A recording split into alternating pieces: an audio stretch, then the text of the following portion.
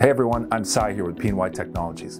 Today, we wanted to do an NVIDIA RTX and NVLink overview. NVLink is a high-speed direct GPU to GPU interconnect, and it's significantly faster than shipping PCI Express implementations. NVLink enables scaling of GPU memory and AI, compute, and graphics performance by connecting two compatible NVIDIA RTX graphics boards via an NVLink bridge. NVLink debuted with the Quadro GP100, a Pascal architecture board, in 2016.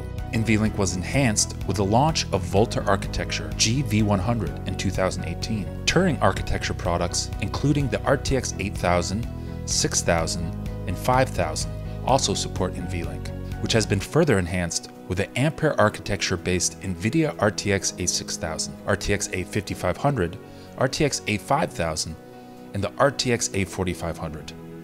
The same NVLink implementation is also compatible with NVIDIA data center GPUs, including the A100, A30, and A40. SLI technology, developed in 1998 by 3DFX, was subsequently acquired by NVIDIA and initially implemented on select Quadro and GeForce products. NVLink offers a substantial superset of SLI's capabilities and has replaced SLI.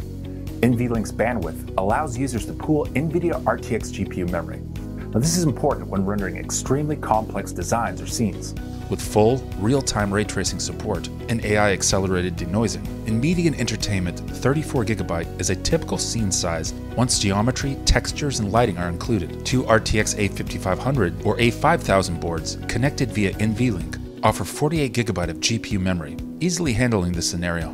Up to 75 GB of GPU memory can be required for extreme scene renders, so two RTX A6000 boards with NVLink provide 96 GB of GPU memory, headroom to spare for future needs, and the running of concurrent AI and simulation tasks. Deep learning also benefits from larger amounts of GPU memory, which reduces the training time required for DNNs. NVLink does require application support, so make sure to contact your ISVs to determine whether a given application is compatible with NVLink. The bandwidth NVLink offers also allows NVIDIA RTX or data center boards to scale overall performance by doubling CUDA core, RT core, and Tensor core counts. The following Quadro cards support NVLink.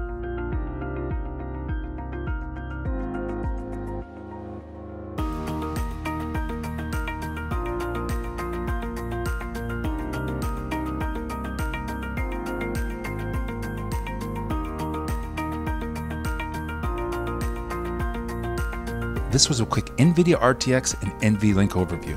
For additional information, you can contact us at gopny@pny.com.